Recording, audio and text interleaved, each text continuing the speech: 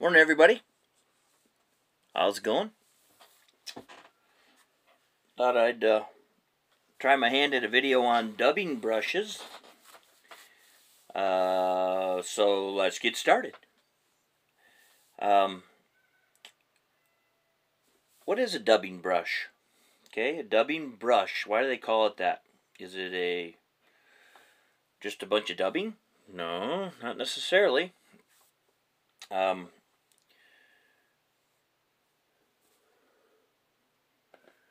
Here's some dubbing brushes I've been working on, and it has 3 materials in it, so I guess we're gonna call it a dubbing brush because everybody calls them dubbing brushes, but really it's a composite brush. And usually when we hear the word brush, it has to do with wire. It's in the world of fly tying lingo, you have a dubbing brush, you have a composite loop, and you have a dubbing loop. Okay, so let's talk about that for a minute. The dubbing loop, done while tying a fly, with thread and dubbing.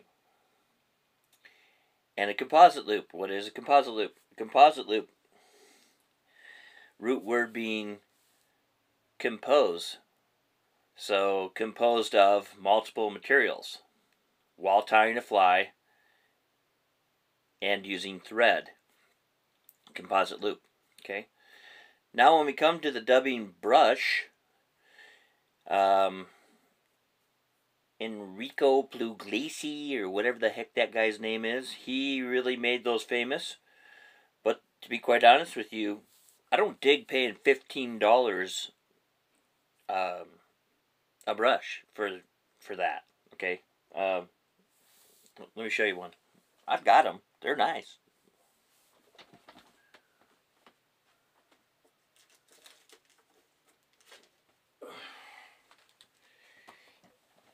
Right here. $15, baby. I'd rather make my own. Okay. So let me give you a little history about how I got started with this. I started following Gunnar Brammer. And let me tell you something about that young man. I'm 55 years old, and I don't know how old he is. He's 25, 20, young buck. Okay. That kid's got his stuff together, big time. And so I started following him, and in order to pick up on some of the work he was doing, he was building his own brushes. Well, he made a video on how to do that. You may want to go look at Gunnar Brammer's video on it as well.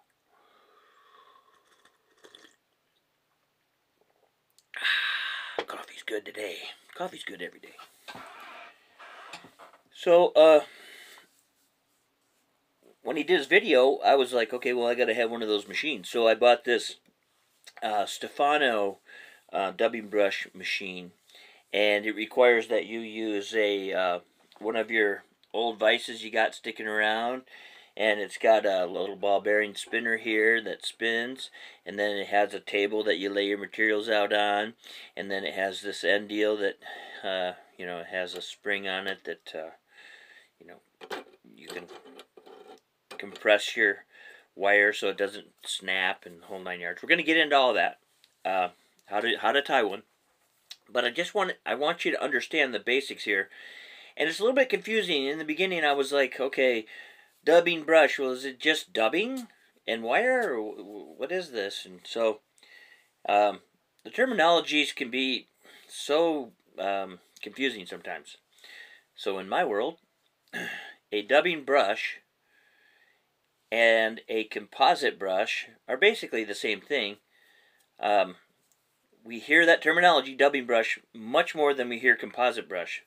To me, it's a composite brush because it's composed of multiple things. If it's a dubbing brush, it has just dubbing in it. That's all it is. So I have no use to use just dubbing, really, in wire. I would do it in a dubbing loop while tying a fly, but not necessarily in making of composite brushes. Alright, so let me show you a few of the brushes I was working on yesterday.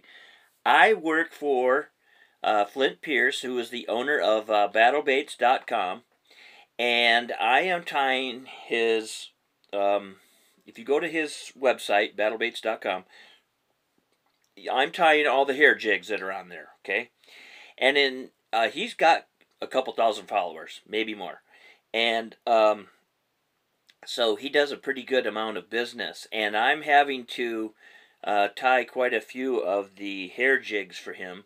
So I have to have a pretty good amount of brushes on hand if orders come in. I try and keep the inventory up. It's a little down at this time, but I need like 4 or 5, 6, 7 different brushes that I use in tying that particular jig. So not only was it awesome that I got the dubbing brush machine to be able to do my own brushes to tie streamers like Gunner's doing. You know, the big, let me show you one.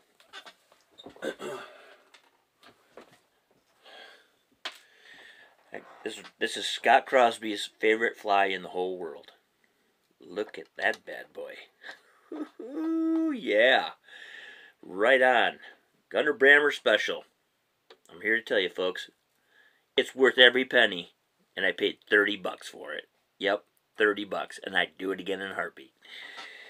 This thing is articulated. It has a big ARAX hooks on it. I mean, it is every aspect of any kind of human thinking can be applied to making this thing the greatest it is in it. That's what makes Gunner so sharp. He's attention to detail freak, kind of like me. Alright, so anyway, to be able to do flies like this, and you can incorporate these brushes into just about, you know, all your streamer flies for sure. And how about intruders, or, you know, whatever steelhead fly you think you'd like to tie on a shank, you can use the wire. Another great thing about a brush is this. Not necessarily do I have to use this, this is stainless steel wire that we have on a bobbin here. It's 0.006 in thickness. And so it's not necessarily, it's not very thick. And but you don't have to, what I'm trying to get to is you don't have to cut a chunk of this off and wrap the wire onto your fly and utilize it that way. If you are a composite brush freak like I am, or composite loop freak like I am, pardon me, not brush, loop, I can open this up after this has been made, and I can literally take my scissors and cut a chunk off of that to utilize on my Jerry French composite loop card when I'm building them. Now you don't have to use the card. I understand that. I know that. I made my own. Now I'm using a bare table most of the time. But those cards are cool for guys who are just getting started, who don't understand the layout and the proportions and such. So it's pretty cool. So every brush that you make has two purposes. One, it could be used by wrapping the wire on a fly to create a shoulder or whatever you want it to do. And also, you can cut materials completely right off it and use it in a threaded composite loop while tying the fly. All right, enough said on that. So, there are a bunch of different materials that a person can use when it comes to this. Now, you can use natural materials, hair and feathers and such. That would work, okay? It's become my kind of understanding, the way I look at it is, if we're using synthetic materials, the water will be shed from your fly and not soaked up into your fly, okay? And if water is soaked up into your fly, guess what happens? Now it's heavy, okay? And if you're like me, I'm a rookie beginner spaycaster on a heavy fly. I have much difficulty trying to get any kind of length out of my cast when I'm casting that. And the synthetic materials shed the water, therefore the fly is lighter, and when it hits the water, it's pretty much in the untrapped, undulating position that creates action, which is a trigger. And I talked about this last night on my Dirty Hoe video, that when materials are not trapped, they move better. And when they move better, that movement creates action, which is the trigger itself that could potentially cause you to get a few more bites in a day than the next guy who's just using a bulked up, trapped material fly. Okay? So, some of these synthetic materials I've been using are coming from Fly Tyer's Dungeon. Not all, but a lot of them, most of them. I've had a great opportunity to speak with the owner, Doug Brewer, at the Albany Fly Tying Show. Pardon me while I get a drink of coffee.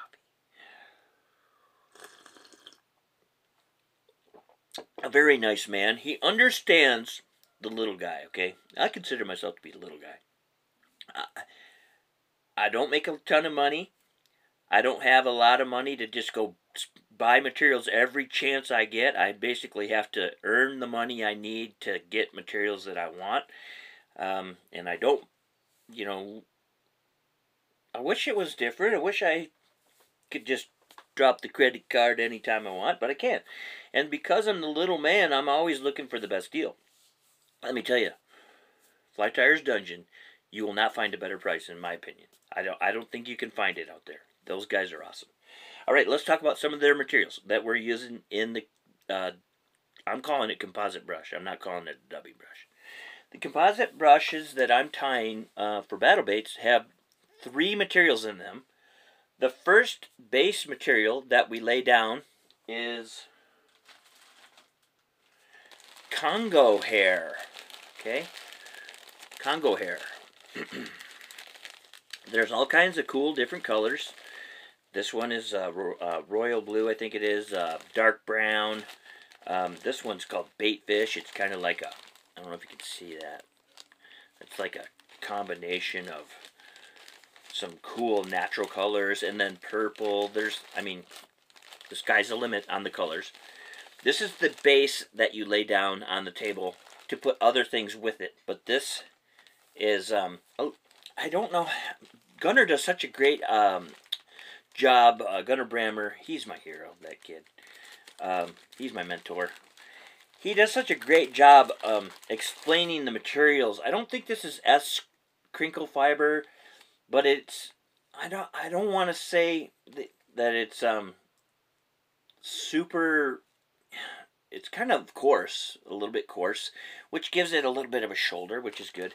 But the nice thing about Fly Tyer's Dungeon is they have some other materials that, if you don't like the coarseness of this one, well, maybe you'll like the coarseness of their new material. This next one I'm going to show you.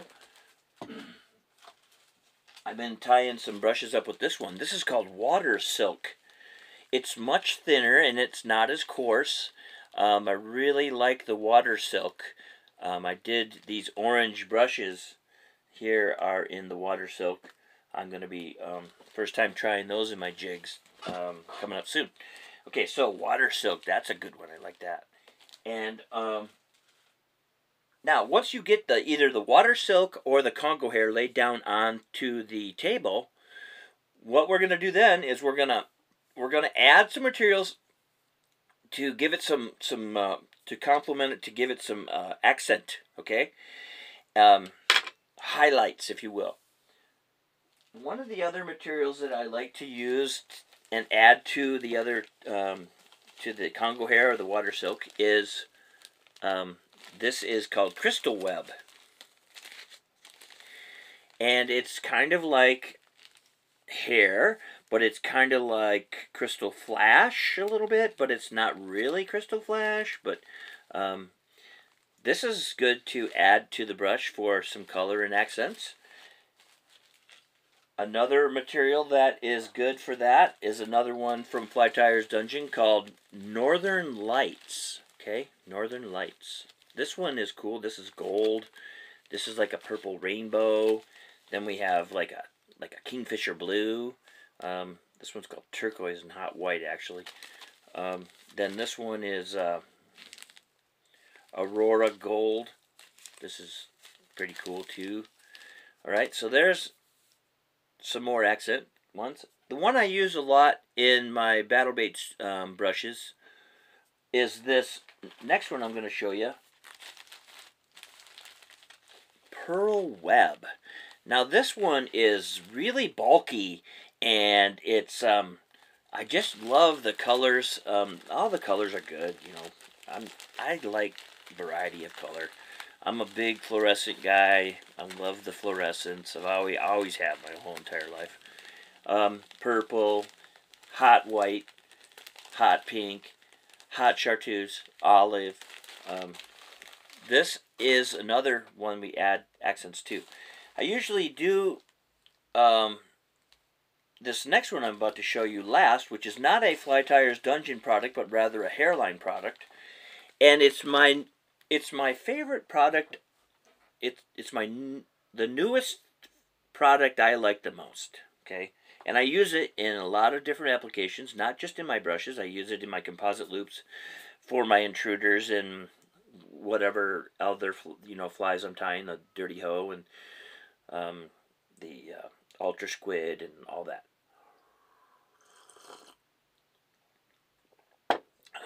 In my freestyling, whatever it may be. Okay, that material is Ripple Ice Fiber. Okay, this one's pearl green hue.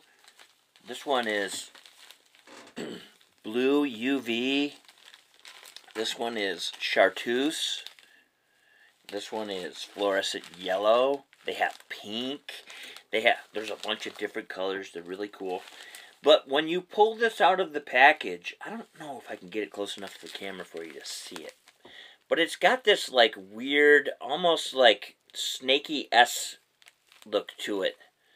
That when you lay that into the dubbing brush and the light hits it on different angles once you've got it tied into either a composite loop or a composite brush, it's fantastic. I really like it. It really looks good. Ripple Ice Fiber. Fly shop owners, if you're watching this and you don't have this in your shop, you're making a big mistake, because this is going to sell like wildfire. I even talked to Doug Brewer at Fly Tires Dungeon, and I gave him a sample of the Ripple Ice Fiber, because he makes all his own stuff. They call him the Mad Scientist. And I told him, I said, Doug, you should probably get yourself into the ball game of something close to this, because this is really good stuff. Okay, I think I've said that enough now. All right, you want to tie one up? Let's just spin one up real quick. I've got blue sitting here ready to go. Let me get some of this stuff out of the way I was just throwing around. I'm off today, off tomorrow. Gonna be making videos probably all day today and all day tomorrow.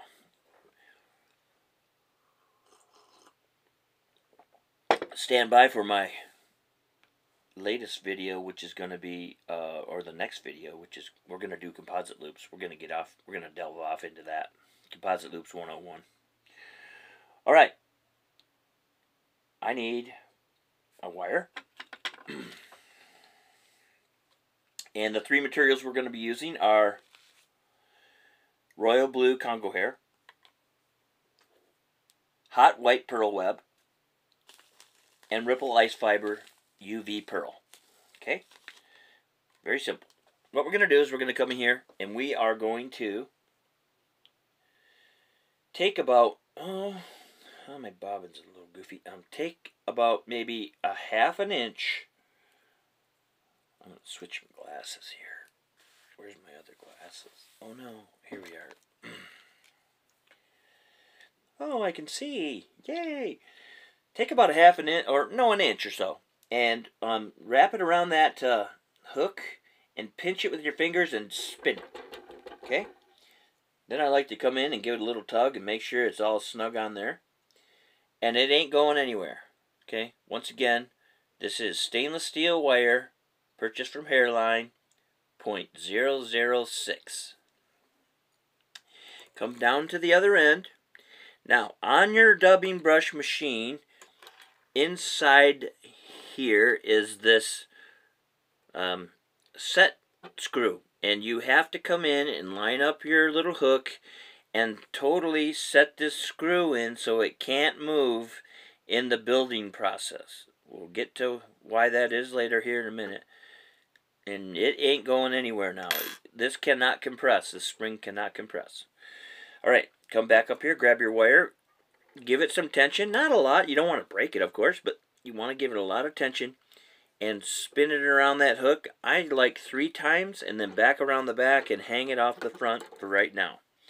So, now it's time to move the table up into, the table's got to be moved up into position where on the table you can't see it, but there's a groove right down the center, okay? And I'm going to move that table up into where the wire is sitting in that groove, okay?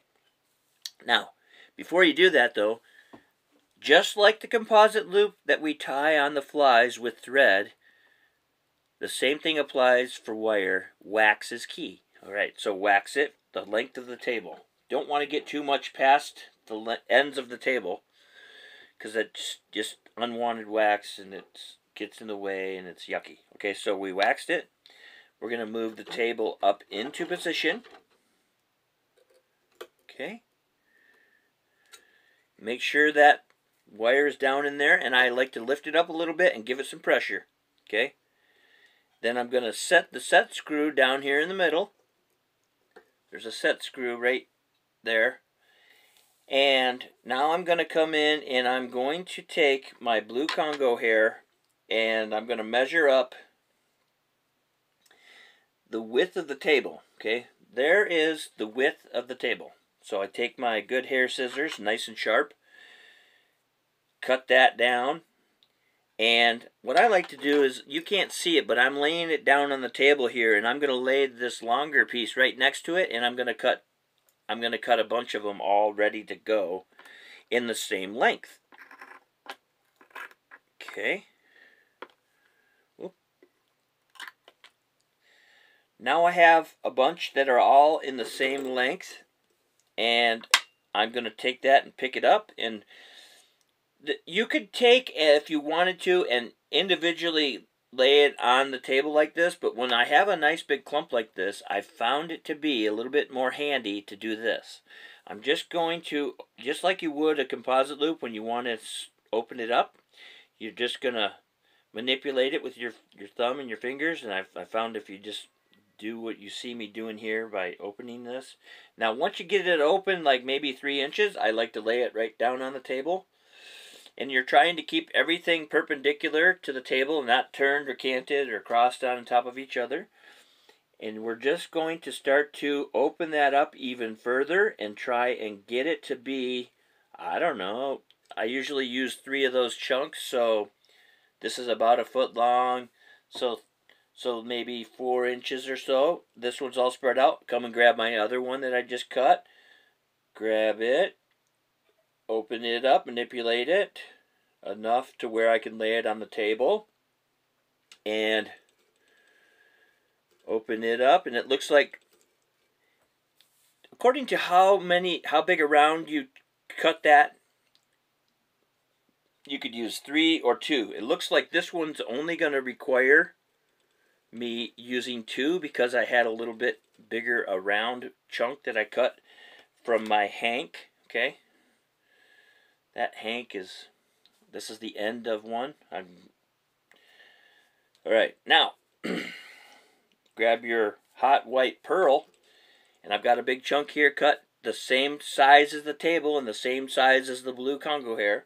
And I'm just going to come and grab 4 or 5, 6 pieces and put it on there. Now, I noticed yesterday if I pinch my fingers and leave them pinched and lay it down, they all stay in a little pile. I don't want it to stay in a little pile. I want it to spread out. So what I started doing was, when I go to lay it down, I spin my fingers where I'm pinching. I kind of throw it.